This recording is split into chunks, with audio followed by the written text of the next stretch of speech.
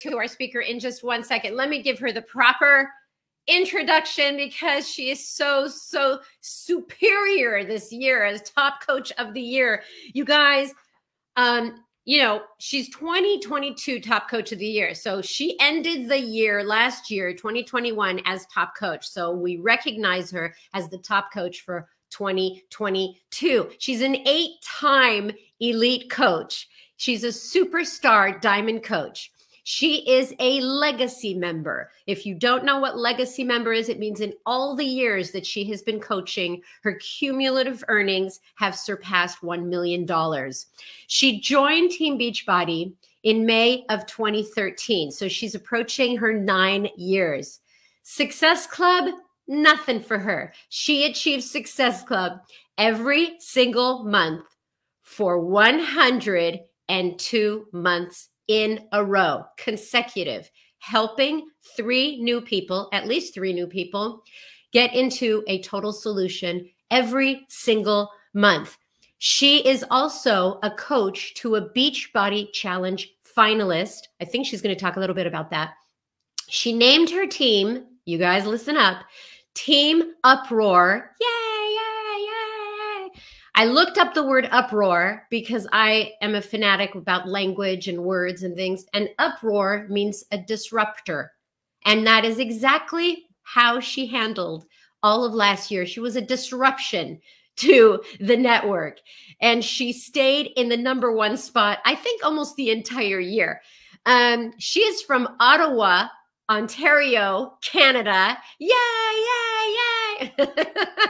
All right, let me bring her on, you guys. Angie Bellemare, top coach of the year. Woo-hoo-hoo. Hey, that was an amazing intro, Cindy. I wanted to give it to you all. I think also there's a stat that I'm missing, and that is how many times you've been top coach in Canada alone out of the Canadian coaches. Okay. Well, you've been in the top 10 many times. Welcome, welcome, welcome. It's so nice to see you. You had an incredible year. Everybody was rooting for your success. So congratulations. I'd like to just jump right in and talk about when this business kicked off for you. Because when we launched in Canada over 9 years ago, you joined, but when did it start to snap into place for you? So it did not snap into place, right? I know that you said something about Success Club, like was no problem. It was a struggle in the beginning. So I signed up in May 2013. So I've been a coach for almost 9 years. The one thing that I did right from the beginning was a couple weeks after signing up, I ended up going to Summit. So I know that Darren talked about the deadline for Summit recognition. Summit was huge for me to go to, but not because of the recognition. I didn't even know what it was. I just really wanted to work out with the trainers. I knew Shanti would be there. I was super excited about that. But that was the beginning because that helped so much with my belief. But from there, I didn't do much in my business. Like I wouldn't have been a success starter. I'm just saying. I was super shy. I had no Success Club points for a couple months and no rank advancements, and I hadn't earned anything. So I made a decision though, a couple of months in, that I loved this. And if I was going to do it, I was going to do it right. So what happened was I saw a pair of sneakers. I know this is so random, but this might happen to some of you guys. So I'm going to share this. When I was at Summit, it was in Las Vegas. I saw a pair of Nike sneakers that I really, really wanted. And I thought, no, girl, you're not getting those until you hit Emerald and Success Club 10. And I actually wrote it in my notebook. I said Emerald and Success Club 5. And I went, no, 10. So that month, that August, so a couple of months after signing up, I hit Emerald and I hit Success Club, and I have hit Success Club 10 ever since that day. And that was the beginning. Like Emerald for me was the jump off point. It was the proof that I needed. It was the belief and the momentum that I knew that I needed within me. And more than anything, the confidence. So that was the moment that everything started. I just had to make a decision. But you didn't quit. You just kept going, and you just kept giving yourself new goals and new accolades and a very long lanyard that you're going to have at Summit with all those ribbons. So I watch your stories and I am just mesmerized and fascinated by how you have navigated on the social media platforms.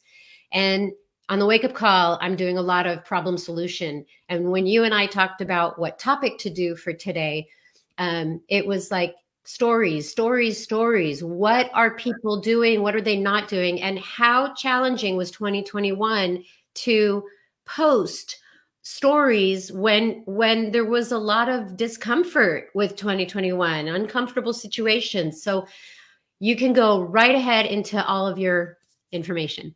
Okay, I'm excited about this topic. So I love social media. I love video, especially on social media. This is literally how I launched my business. As a very shy person, I felt safe on Instagram. And whenever I first launched my business, a lot of people were over on Facebook. And I just so happened to kind of go over to Instagram to just share my journey. I felt comfortable over there because people that I knew in my everyday life, like other people that I went to school with or family members, weren't there. So I felt really comfortable to share my story. And that was kind of how I found my love for social media. As a very shy person, I could speak to anybody on my terms. I could be behind my phone or my computer, and I could share the way that I want to share.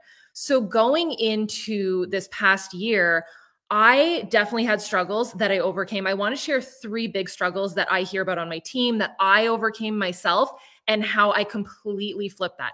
Now, if you've ever seen a training from me, I am not the rah, rah, rah motivation girl. I know that you guys are motivated. I love to just give the tools. As a new coach, I was that girl. I was like, just tell me what to do. Give me steps 1 through 10, and I promise I will do them, but just give me the goods. So that's what I'm going to do today.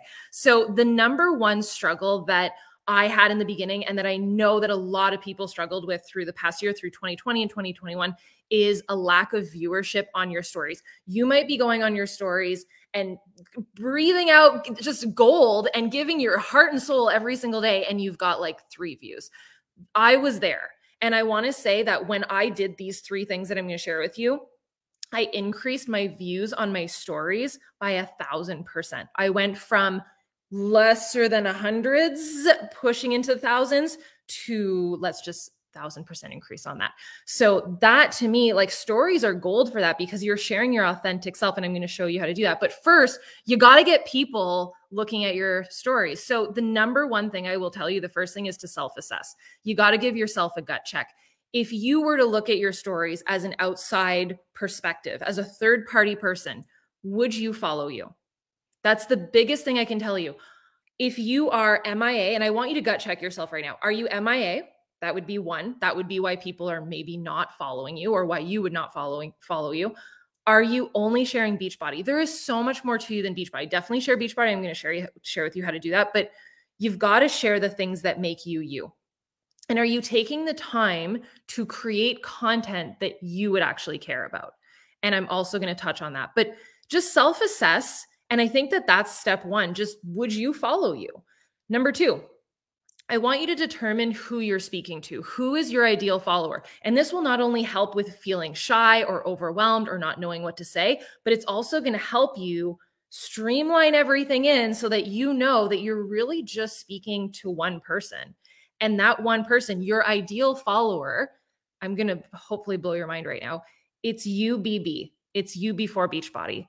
When I'm speaking on my stories, when I'm sharing a post, when I'm sharing anything on my stories, I'm speaking to Angie 9 years ago. I'm speaking to Angie 9.5 years ago, and where she was, because there's someone out there that is exactly where I was to a T, and I would be able to understand them. So I'm not trying to think of how to accommodate everybody. I'm speaking to that one person, which is me before Beachbody. Number 3, low engagement. Hopefully you're ready for this. This is how to reset it. If you have let's say you had some views and it just dipped. This happened to me through 2021, and this is what I did. And I hope that you're going to write this down. You are going to go radio silent for 24 hours. I know that this might be hard. I don't want it to be more than 24 hours. This is not a vacation. This is a reset so that you can launch. You are going to go radio silent, no posting, no stories, nothing. It's as though you are not on your Instagram for 24 hours. I still answered inbox messages, but I'm just saying posting, radio silence, 24 full hours. You are going to come back at the end of those 24 hours with a freaking vengeance. You are going to come back as strong as you possibly can, full force. So this is what I did. I went MIA for 24 hours, shut it down, quiet, nothing. that almost like seems to reset something in the stories that, you know, okay, we're gone. And when you come back, you want to come back with something strong. So you are going to do a poll of something that you know that your followers care about. I will give you an example of what I did. Something that was a hot topic that I seem to get a lot of questions about was we were building our house and I was trying to choose a chandelier. Most random question in the world, but I just asked which one people liked more. But I didn't just stop there. I kept going with more engagement. So then I did a meter, you know, like the love meter. So then I shared something else. I think something about my dog. That's the other thing that people love about. So the second story back was the meter. The third one was a question. So there's all these different ways to engage on stories, but if you do have really low engagement, you can reset it doing that, but you've got to stay consistent after that. It's not about then going MIA for 24 more hours because then you're just going to mess it up. So those are my 3 tips for if you have a lack of views, and that was something that I struggled with. But the second thing that I struggled with, that I know that my coaches have struggled with, and that I did back in the day, was that you feel like you've got nothing to post. Most of us work from home as coaches. We're in our home all day long and we think that it's boring and we don't have anything to share. You've got to get way clearer on what you're going to share, who your audience is, what your audience cares about, and that's how they're going to grow. So my followership and my likes increased from tens to thousands doing this. But the more important part that happened whenever I did this was my comments. And this is about depth. Like likes and followers is very surface level, but when you can go deep with your audience, and that's to me measured in comments, if you ever want to see someone's true engagement on their Instagram, look at their comments and if they're replying to the comments. So my comments went from, I would say 3 to 7 on average to hundreds. And that to me spoke volumes. That's actual engagement, actual interaction, that people are showing up and care about what I'm posting. So the way that I did this is on my stories, I made sure to show up consistently. But number 1, I brought people into 7 spaces. 7 spaces in my own life. I'm going to take you through what the 7 spaces are. My home, as boring as you might think it is, bring them into your home. There is a reason why the show Cribs was so popular. People want to see into people's refrigerators and their cupboards and their home. We are weird, strange humans. We love to see into people's lives. Bring people into your home. Bring people into your workout space. That's the second one. Bring people to your dining table. Bring people into your family room. Bring people into your nerd corner. My nerd corner would be the Disney corner, specifically the cocktail Disney corner or the food Disney corner. It's weird, but I learned to own it, and I fly with it and I go with it. And that's what I bring people into. The 6th one is bring people into your challenge group. And the 7th is into your team. And I don't mean this so literally. I just mean give them a view into these spaces of your life. Just give a little sneak peek daily. So the second thing that I'm going to tell you as to when you don't know what to post about, I'm going to give you a little challenge. I'm actually going to give you a couple of challenges today, but this one might sting. Don't be basic. You got to let go of the boomerangs and the stills. For the next week, I would love for you to just post video only. Show yourself, show around where you're at. No boomerangs, no stills. Do you want to know why? Because it's basic. And it doesn't show anything. There's no audio to that. We have no idea what's going on. Like enough of the, like the cheers, we have all seen it. And what I want you to think about is if you're following someone, you're going through the stories, when do you click off? Usually if they're not sharing anything that deep, right? Boomerangs and stills. So only video for the next week. I know that might be scary, but you're going to grow from it and you're going to grow your audience. Number 3, I want to give you a posting schedule. If you don't know what to post, there are 7 different things that you're going to post over the next 7 days, and they are each of your spaces. So I went through those 7 spaces with you, taking people into your home, into your workout space, to your dining room table, to your family room, to your nerd corner, a little sneak peek into your challenge group, and to your team. You're going to post one of those per day. That's your posting schedule. If you don't know what to post, show up in one of those spaces, take people around your home every single day. That's the idea of stories, is to let them into your life. And hopefully 2 of those days include a challenge group and a team to let them in on what you're doing in your business. So that hopefully covers what to post. But in terms of the business, it's one thing to post on stories. My challengers are amazing at posting on their stories, but they make $0 because they're not coaches. So when you're sharing your workouts, That's great. But just think that, you know, our challengers do that as well. So what sets you apart? So that's what I want to share with you. So if you're seeing no business growth, if you're seeing no Success Club points, if you're seeing a little bit of a struggle in terms of crickets or people engaging with your interest in your challenge group or in your team, hopefully these 3 tips can help you. Number 1, this is Sassy Angie speaking. Stop hiding. I don't understand why you would hide. What are you scared of? Here is the beauty of stories. When you hide, you are avoiding something that is gone in 24 hours. Stories is amazing for that. So 99% of my weekly invites happen on stories daily. Every single day I invite.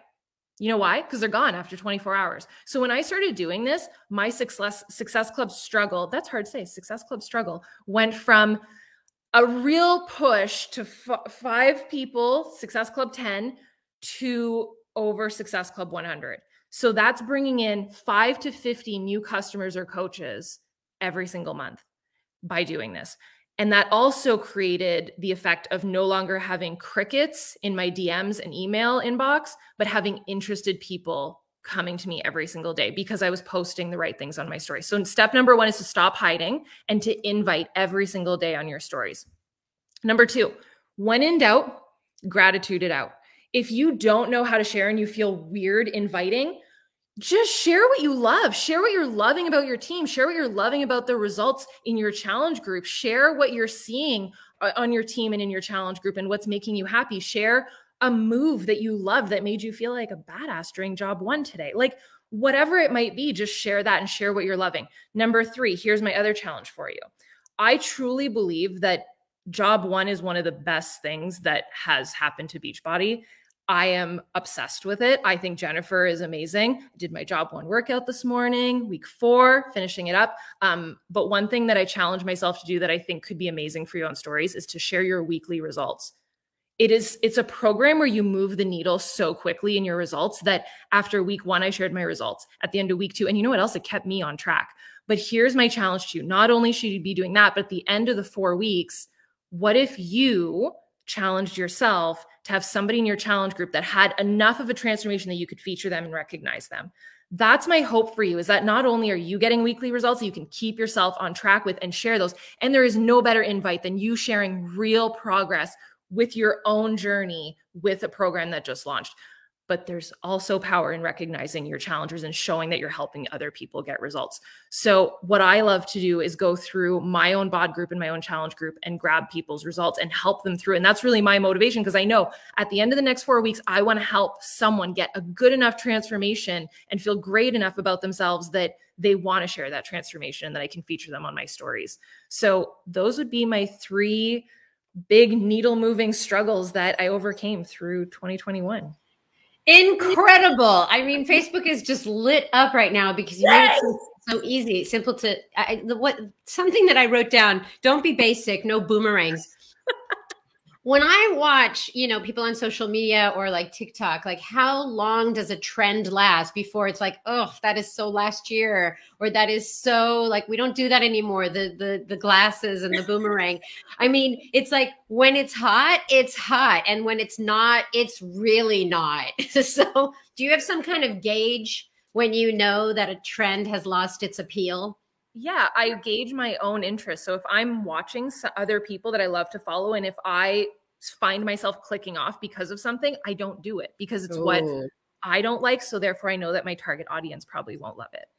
Okay. And a few people said that they don't have a nerd corner. So your nerdiness of being a Disney fanatic is not nerdy at all. I mean, that's like, are there some other nerdy areas that you think? I think everybody has a nerd corner. There is something that you are passionate about. The way that I see it is, if you were locked in a room for 24 hours and you could only talk about one subject, what would it be? It can be your kids. It can be your dog. It can be home decorating. It can be reorganizing a pantry. It can be anything, but everybody has a nerd corner. Okay. Awesome. Let the flag fly. Okay. And a flip side to a nerd corner is your superpower. So it's obvious what your superpower is, but what do you think in the last 8.5 years you've had to really flex to, develop in yourself to be a better coach? So take it away. So over the past 9 years, it's been a journey. I think it's easy to look at a coach once they've hit elite and done things to just think that it was easy. But starting out, I mentioned this in the beginning that I was really shy.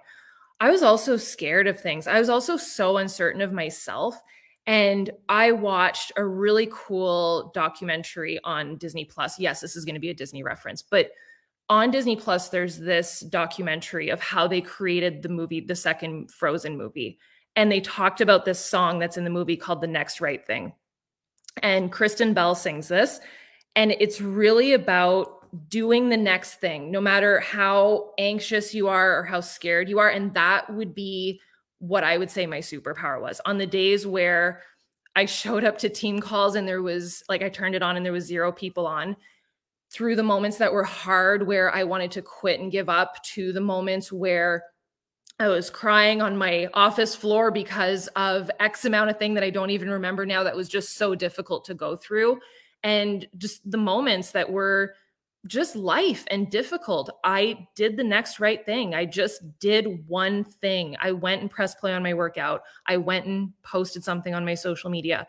It might not have been the most productive day, but I did the next right thing. And every time that I did something a little bit scary, I grew, like saying yes to a team call, or my gosh, the national wake up call. And that truly shaped the coach that I am today. I'm like agreeing like this, and then I realize I'm not back into the stream with you. I think that your advice is so powerful, Angie, because when you first started, yeah, you were shy, and you can't think about posting on social media all of these personal things about you, but life has changed so much in 8 and 9 years, where we are posting our nerd corners and we are talking about our vulnerabilities. But what made you take action? And this is, off script here, because people watch the National Wake Up Call and they're like faithful listeners or faithful watchers, and they get one good nugget from this call. But what is the tipping point from taking the nugget from this call and then now sitting down after the call and doing something one step forward? What's the next step? I would say to think long and hard about, what does your current life look like, and what are you embarrassed or frustrated by? And for me, that was my rock bottom. I was so tired of watching my husband go from, he would leave at 5 a.m. and come back at 6 p.m. So in the dark. And he was working so hard. And I just felt like I wasn't contributing to our family. And my biggest goal was to be able to contribute to someone that had not only believed in me and supported me. And that was really the jump off for me, because for those first couple months where I wasn't hitting Success Club and I wasn't growing and I wasn't bringing in an income, I not only wanted to prove it to him, but I wanted to prove it to myself that I was capable of contributing to our little family and to be able to be more than just someone that was floating through life. Woof. Gotcha, Angie. You know what? 2021 was an insane year, and you pulled out all the stops. I mean, you were head down. You focused on what worked for you. You had an insane year. Very, very proud of you. Top coach of the year. And your stories are just getting better and better and better. And I'm sure that if you look back at the first story you did, all of these notes that you gave today were violations that you did. 100%.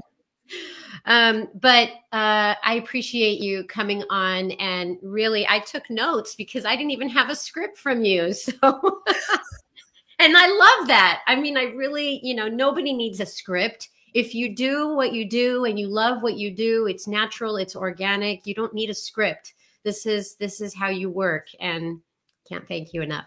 Oh, thank you, Sandy. That means the world. Thank you. All right. Well, thanks again. And I'll see you hopefully in Punta Cana.